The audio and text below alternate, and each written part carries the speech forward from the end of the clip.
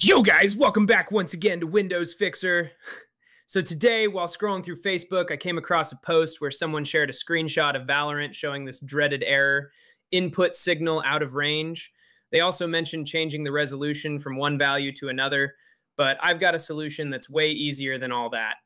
Before we jump into the fix, let me quickly explain why this happens. So when you launch Valorant, sometimes it sets the resolution to something your monitor doesn't support.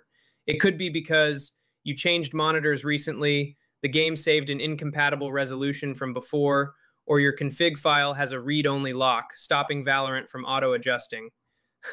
Gamers often suggest random tweaks or even buying a new LCD, but not all advice online is safe or correct.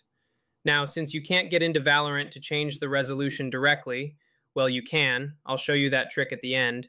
Here's how to do it manually. Open File Explorer. Go to C, Users, open your current Windows username folder. In the address bar, type /appdata front of that destination to open the app data. Navigate to Local, Valorant, Saved, Config. You'll see some folders here. Ignore the zones named Crash Report Client and Windows. Those aren't your settings.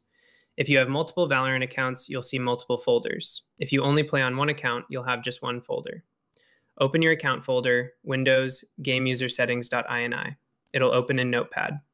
Scroll down to the bottom for the graphics settings. Here you can lower the quality or change resolution settings. Look for last user confirmed resolution size X equals and last user confirmed resolution size Y equals.